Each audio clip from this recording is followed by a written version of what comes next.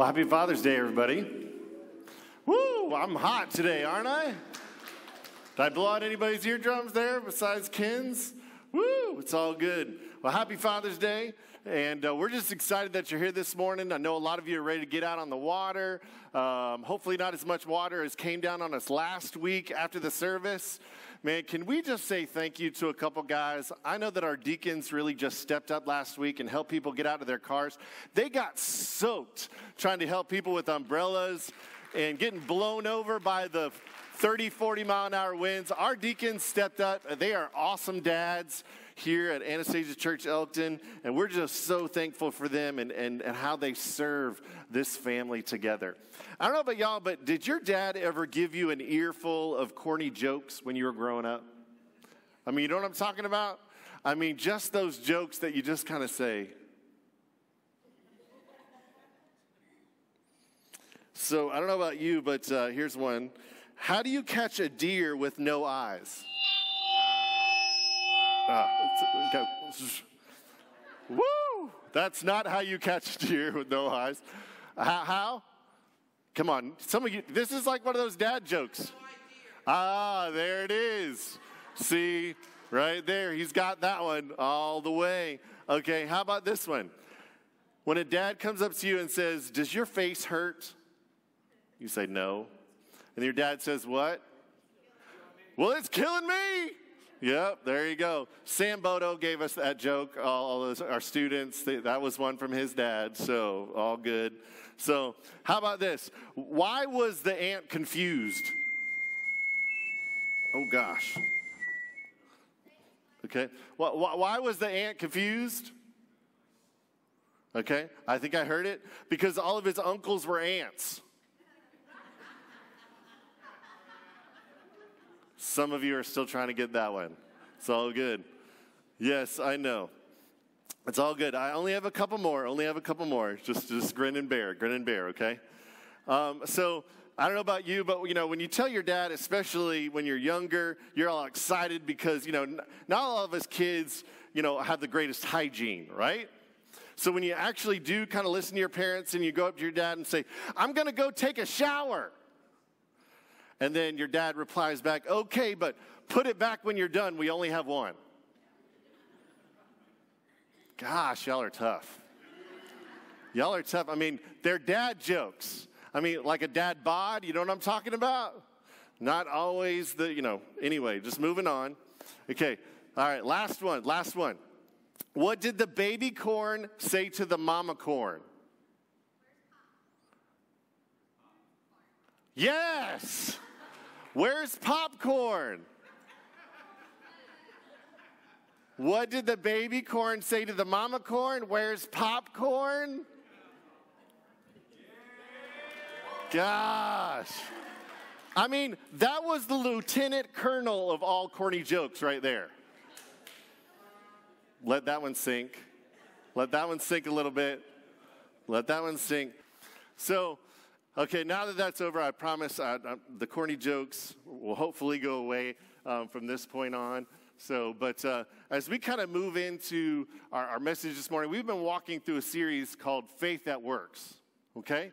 And I don't know about y'all, but it just seems that, you know, Christianity today and in our lifetimes, it just seems like sometimes, gosh, am I just spinning my wheels? Does this really make a difference? Is this Christian thing just something that I do for my parents, or is it something that I do because, you know, America is a Christian nation, or, you know, my family or my generations, or because it's just what I'm supposed to do on Sunday, or does this really work? Well, that's what we've been walking through, and we've been looking through the book of James, and for the last few weeks, we've been doing a few things. First of all, we introduced the author of the book of James, who is the brother of Jesus, and he actually walked through faith, that it was a process for him, because first he had to deal with God's provision through famine. And I don't know about y'all, but when you can't eat, faith shows up, right? When you can't eat, when you're struggling with even the necessities of life, that you have to just trust God through that. But then not only that, the brother of James also had to deal with resolution because the church was going through conflict. There were people, especially those that were Jews originally, and they become to know Christ, and so they were telling them that, you've got to do this. You've got to do A, B, C, D, E, F, G in order to then accept Christ, to be a full-fledged Christ, in order to be a full-fledged member of our church. You've got to do all these kinds of things. And so he was dealing with that conflict, and how do you bring a church together of people, especially when two humans show up, there's going to be what? There's going to be conflict. And so he's working, how do you deal with that resolution, that being a peacemaker in the midst of it all? But then we also then finished with how he had to deal with perseverance through persecution.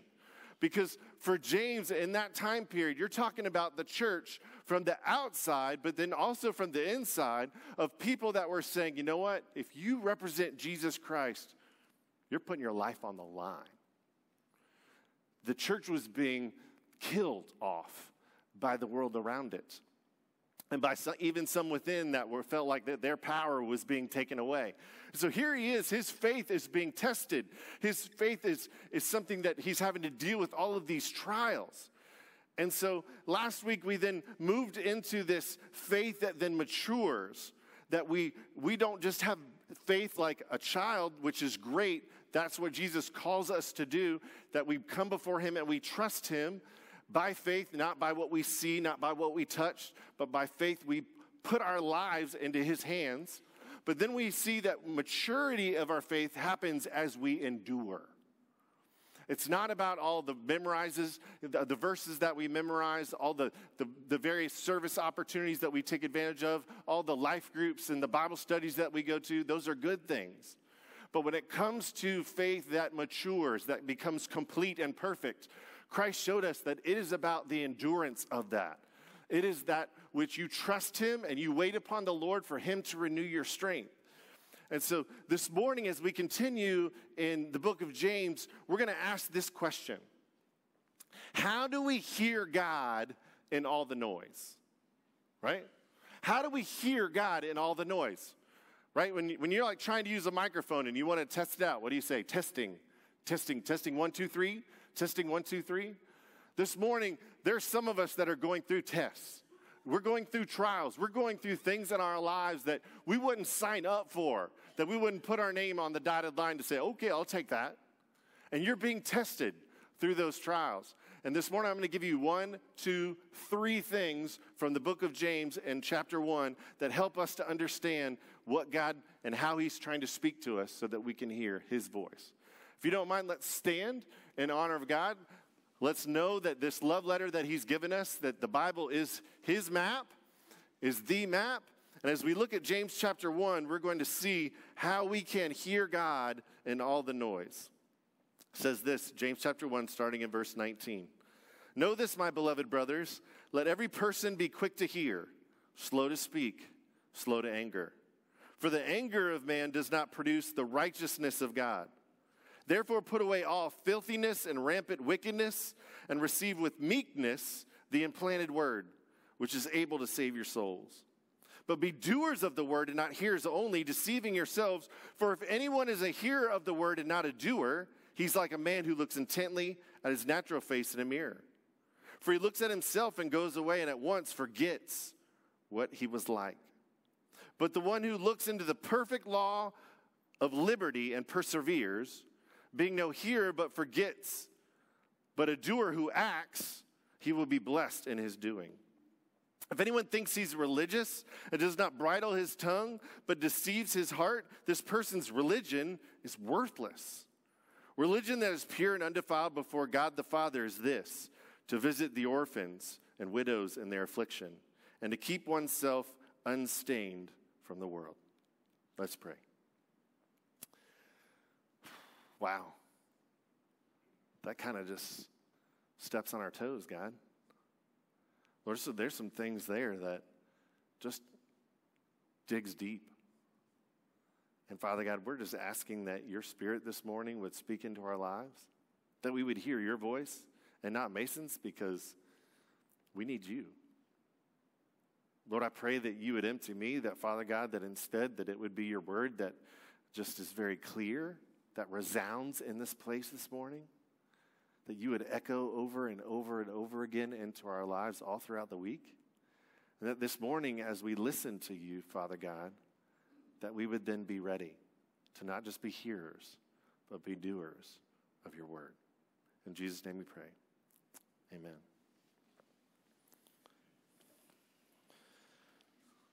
So, talking about not being able to hear, does anybody know what one of these is? Can you see this? There's a picture of it right there on the TV as well. All right? Anybody ever had to use one of these things? This is what you call an ear syringe. I'm going to be the easier of the two things that you can use this for, okay? An ear syringe, okay? And so, I don't know about y'all, but man, I have really small ear canals. It's one of the things. I might have a big mouth and a long tongue, but I got really small ear canals. And you could just ask my wife how much I really need to hone in to listen to her instead of it going in one ear and right out the other, right? And so, but when it comes to being able to hear everything that's being said, these are very important to me because I get a lot of buildup. I get a lot of buildup. When it comes to just the way that my body works, that when it comes to all that junk that gets in your ear, it builds up for me, and I have to regularly remove the earwax, right? Because this is something that if I don't, it's like, Snoopy? Remember back in the day, Snoopy, Charlie Brown? Right? This is what all the adults sounded like when Charlie Brown was talking to the teacher was talking to Charlie Brown, right? Well, when your ears get clogged up, that's what everybody sounds like. And so in order for us to first be able to hear, there is a place at which we need to take a step. And that first step is to remove your earwax. And I'm like going, where in the world are you getting this, Pastor? This is really gross, right? I'm only building off of what the Word of God is, okay? And yes, I found out at an early age that, those Q-tip things that some people do, what I would do is I would just impact it more. I would stick that thing in there and you just clog it up more, get it more built up in there, and then more. It would just get bad and bad and bad. But then eventually a doctor finally figured out what the deal was, and he shared with me, some people use something called Debrox. There's all a bunch of different kind. But once they showed that you could take this stuff in, you could get all that filthiness out of your ear with some drops, and then you had to put this in some warm water, and then you just flushed it. You squeezed it out with that warm water and just got it all out. Well, guess what? In this passage, it uses the word filthiness. And that, in the context, is actually a medical term that means wax in the ear. Crazy. When it comes to walking through and looking at, this is a word picture that here was used in this time period that James then follows up and basically says that sin in your life plugs up your desire to hear God. All right? Your sin separates you from God. Isaiah 59:2 says, your iniquities have made a separation between you and your Father, and your sins have hidden his face from you so that he does not hear. It's really interesting that as we consider this, Proverbs 28 then says, whoever conceals his transgressions will not prosper, but he who confesses and forsakes them will obtain mercy. Here's the thing when it comes to us, when it comes to our selfishness, when it comes to our pride, when it comes to the things that I want to do instead of what God's called me to be, or the things that he's called me to be that I then choose not to do, that then creates a place of not being able to hear clarity in the direction that God wants to give you in your life. Think about this in the context of trials and hardships and suffering. How do we react to those challenges shows the evidence of our identity. How many times have you seen somebody that when it comes to their walk with Christ, when it comes to them being a Christian, that we see that, initially, man, this person just, they hear about the Lord, they come to, they make a decision, seems like they've made to Christ, they get really excited, there's a lot of joy, there's a lot of this, but then all of a sudden, persecution hits, trials, testing hit. And in the midst of that, they fall away and they don't produce the long-term fruit of those that have the implanted Word of God, which is the good soil of God's voice in their life. Church, I want you to hear this. And not just hear it, but listen. This is so hard, even for me as a pastor. That phrases like slow to speak, slow to anger, bridle your tongue, they help us to understand that, what the noise is most of the time? That one of the reasons why we don't hear from God is because we're the ones that are making the noise. It's our voice that's blocking us from hearing God's voice. Think about that. How often that instead of being slow to speak, that we're quick to talk. How often that when it comes to that which our emotions start to get the best of us, and instead of being one that waits, that we overreact. And it just comes volcanically erupting out of us, instead of being that slow to anger. In the midst of hardships, do we criticize the faults of others? Are we the first ones to grumble about circumstances, or do we listen first and react last? Unfortunately, many of us react first with anger, which usually puts us what? Into even harder circumstances, more predicaments. What America needs now more than ever is a culture, and this culture of violence isn't gun control, it's tongue control. Think about this. Have you ever thought to do a background check on your motivations behind your frustrations? Think about that. Do a background check. Look into what is it that's got me so upset right now. Think before you act. Consider that. Are they selfish and prideful instead of trying to love your neighbor as yourself? When's the last time you voluntarily enforced a 10-minute waiting period on saying anything when you know your emotions were starting to fire up? That 10-minute waiting period that you choose to do, not that you're forced to do, but you put upon yourself, let me tell you, that will keep you out of so many more where just something gets worse and worse and worse. The only way to ban all assault spitefuls in us is to ask God to make us peacemakers and to bridle my tongue. Come before God and say, God, I need you. This right here directs me in a bunch of places that I don't need to go. This needs a bridle. This needs God's help for me to say, God, I can't do this. I need you. And I want to be slow to speak. I want to be slow to anger. And I want to bridle the tongue that I have. So that first key is to remove the filthiness in our lives. And that's done through confession. That's done through repentance. That's done through coming before God, who loves you so much that he gave his son for you. And because of that, there isn't any filthiness in your life. There isn't anything that has impacted you over and over again that he can't then go and clean out completely. He can't flush it out. He can. And through all circumstances, God loves you so much that he gave his son for you so that your sins, no matter what they are, no matter how many they've been, and no matter how many they will be from this point on, Jesus has taken that penalty for us. So that's the first key. But the second key to hearing God in all the noise is to choose reception over deception. Hear this, church.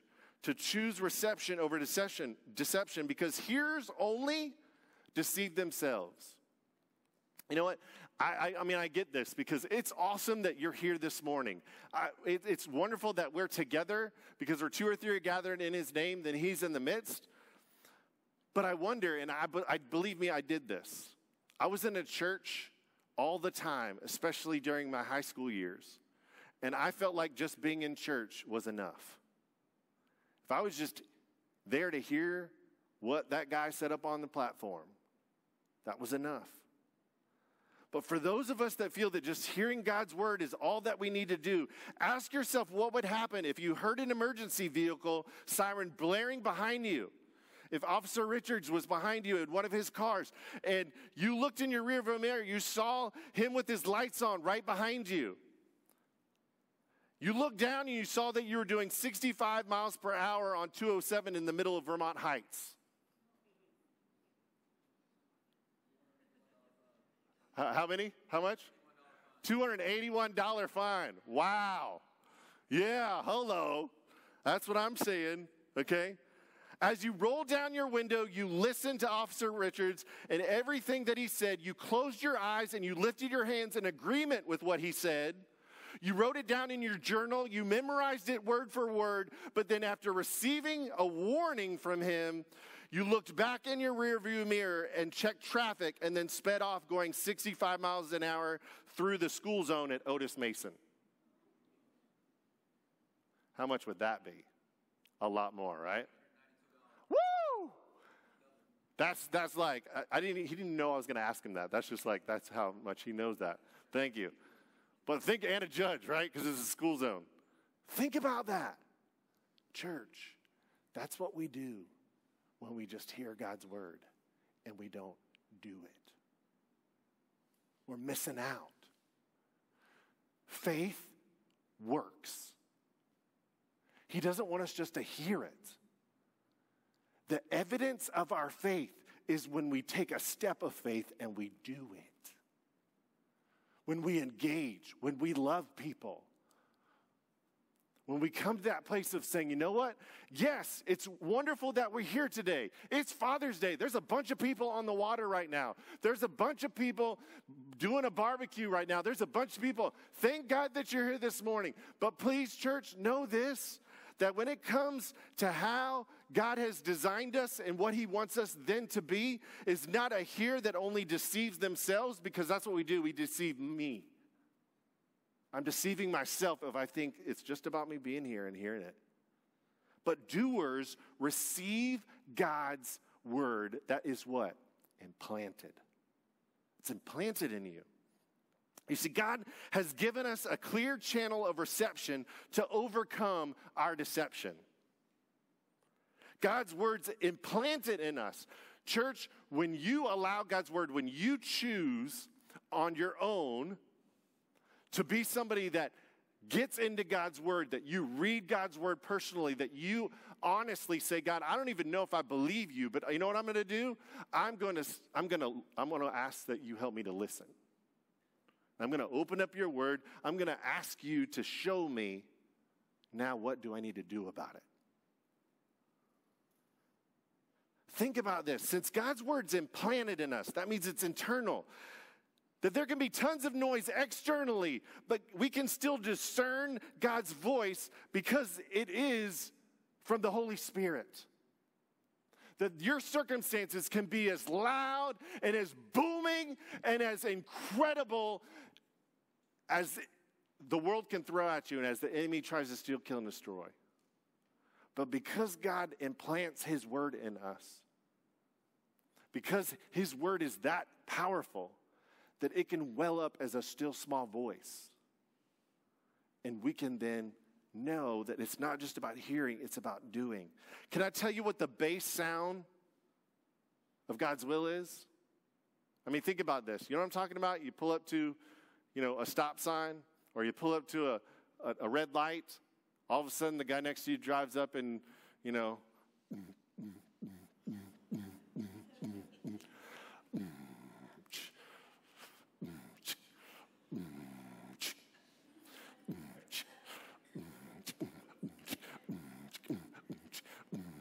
I don't know, if it's loud enough, that's probably a fine too, right? I mean, especially parts of the beach, you can get something, on that. But I'm telling you, check this out. Humble faith is the bass thump of God's will.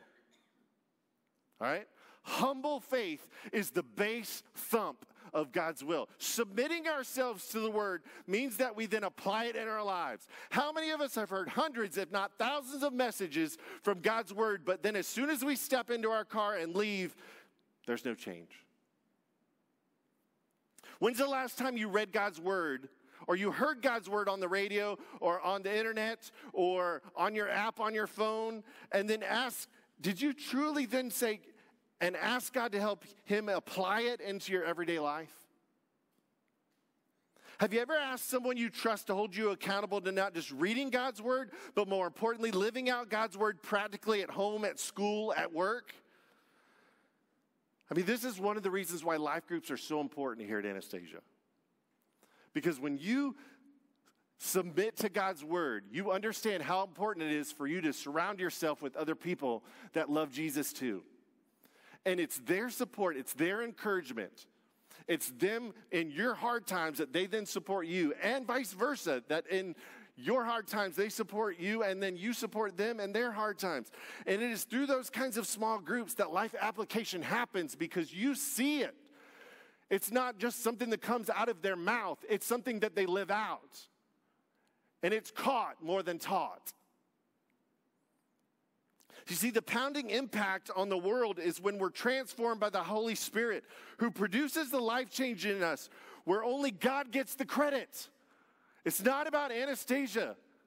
It's not about the church. It's about Jesus being high and lifted up. It's about people going, that's only possible because God's the one that did that.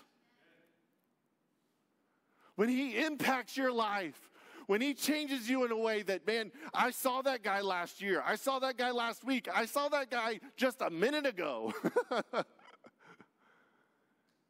But now, because of the Holy Spirit, because of God's implanted word in us, there then becomes transformation.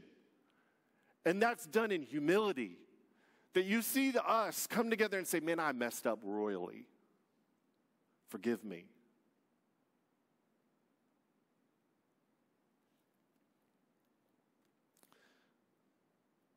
What really matters is how the sounds of Sunday reverberate into Monday, Tuesday, Wednesday, Thursday, Friday, and Saturday.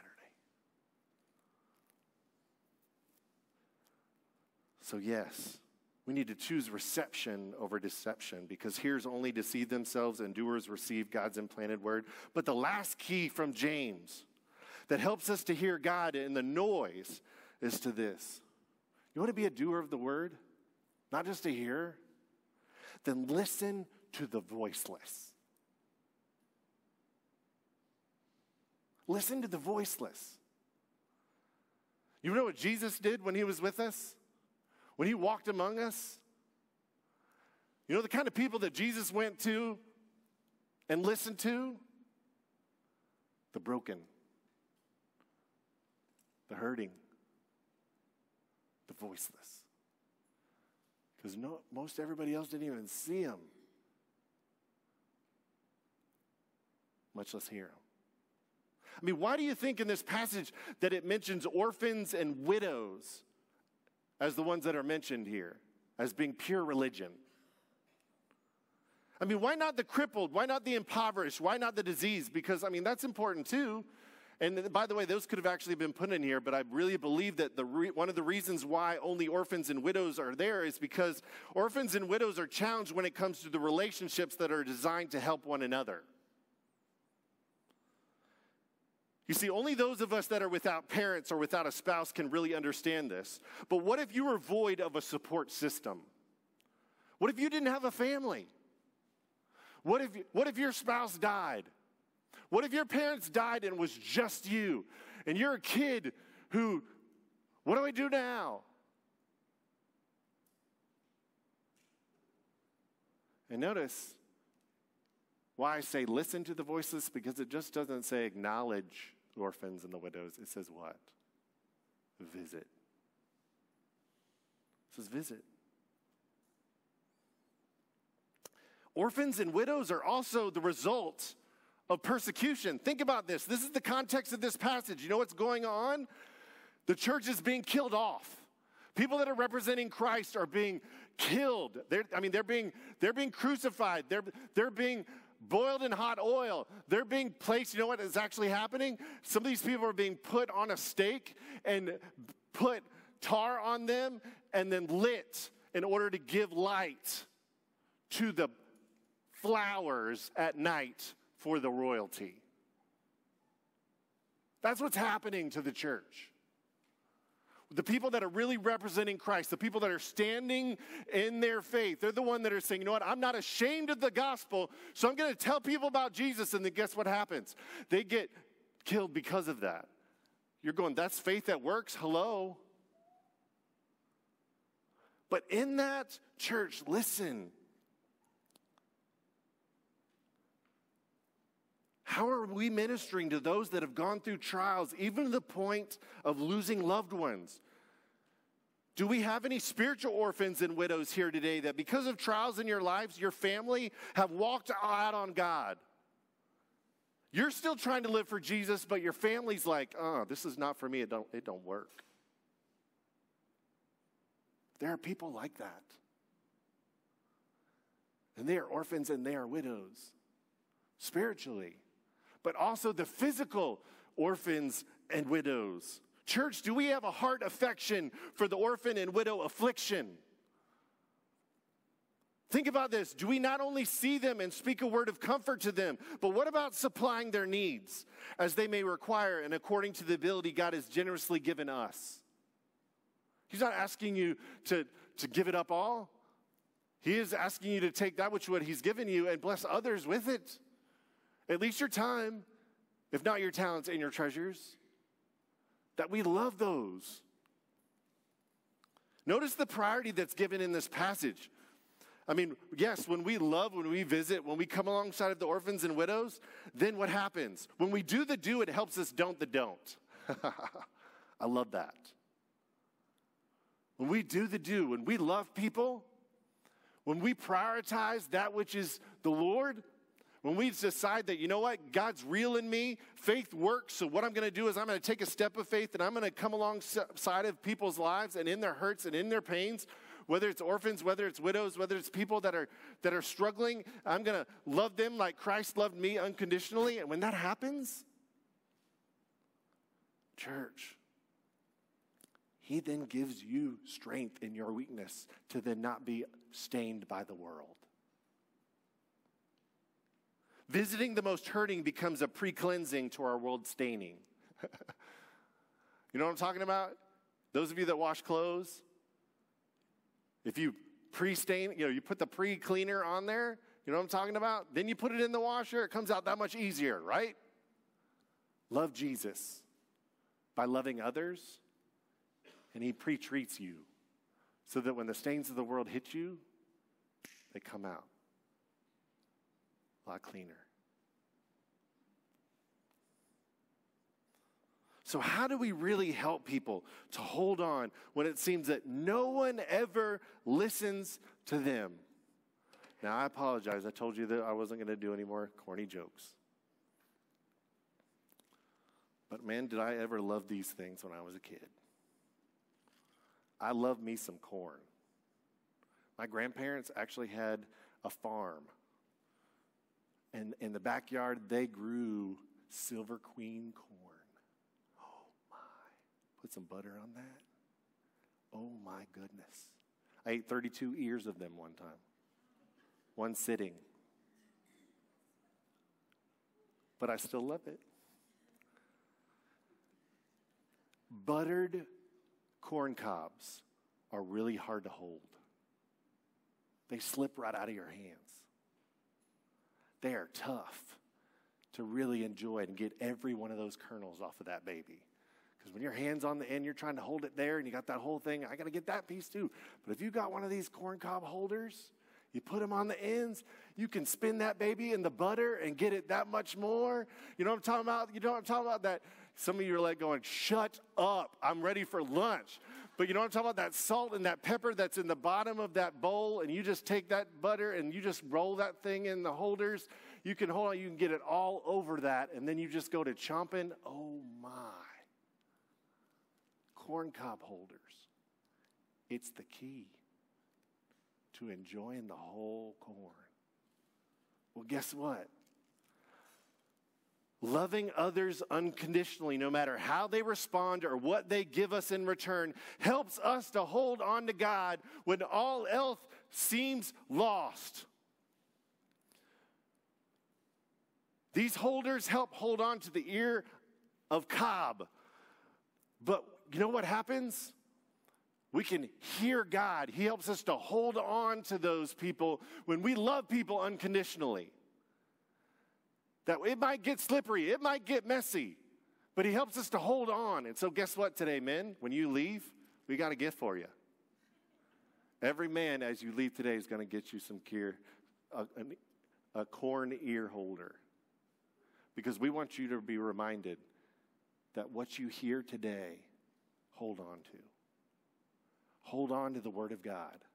Hold on to that which he loves you unconditionally.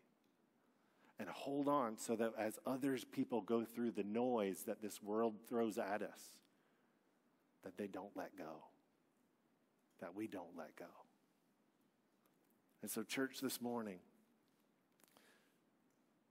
do you choose faith that works? Because as our praise team comes up and allows us to be a part of not just hearing the word, but doing the word, this morning, you have a chance to not just hear the voice of God, which, by the way, is not me. It's not Pastor Mason. There's a still small voice. There's a Holy Spirit that's knocking on the door of your heart right now. And have you let him in? Have you let the power of God become that which is your life? Church, I can tell you that there's no harder, there's no more stressful. It's not going to get easier. Matter of fact, when you come to a place of receiving Christ, the enemy steps up his game. And the stealing and the killing and destroying hits us that much harder. And he's calling for us today to be quick to hear, slow to speak, and slow to anger. To be doers of the word and not just hearers of the word. Let's pray. Jesus, thank you for holding on to us. Lord, you gave your life so that we could hear God. Lord, you gave your life, and on the third day you rose again, so that even though the things around us try to snatch us out of God's hand, that he holds on and never lets go. He never leaves us. He never forsakes us.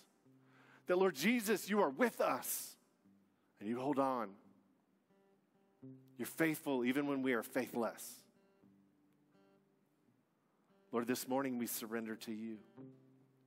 Lord, we want to take a step of faith because faith works. There's a lot of noise that's going on. And Lord God, we want to be hearers and doers of your word. Lord, we love you. Move in this place.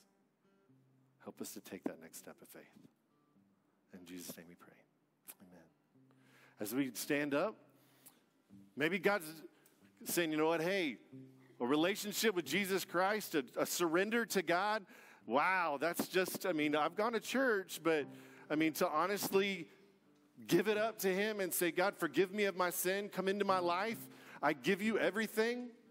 This morning, if that's what he's calling you to do and you've yet to take that step, whether it's coming forward and coming and we're praying with you and showing you how you can have that eternal promise, that free gift of grace that he gives you, man, please listen and be a doer of God's word. Maybe you would just step as you're leaving today, that you would take and go to our Next Steps table in the back. We have prayer counselors that would love to walk you through the process of what it means for you to now take that calling that God's put on your life and maybe take that next step of faith in baptism, or take that next step of faith in joining a church body that says, you know what, we're brothers and sisters in Christ and we want to love people that they need to be listened to because they're voiceless. This morning, whatever that is, whatever God's calling you to do, let's take that step of faith. Let's sing together.